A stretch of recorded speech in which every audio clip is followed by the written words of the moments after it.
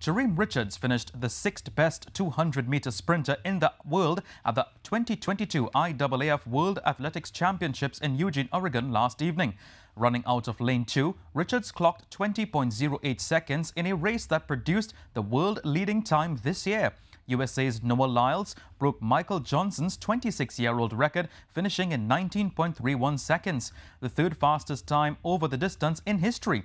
He led a US sweep with Kenny Bednarek running a season's best of 19.77 for silver, and 18-year-old Erryion Knighton was third in 19.80 seconds. In the field, Keshorn Walcott was just short of qualifying for tonight's men's javelin final. Competing in Qualification Group A, Walcott's best effort was 78.87 meters, good enough for 8th. Olympic champion India's Neeraj Chopra led the 6 Group A qualifiers with a best distance of 88.39 meters.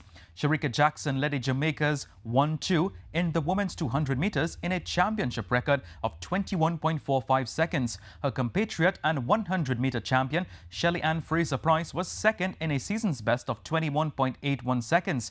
Great Britain's Dina Asher Smith was third in 22.02 seconds.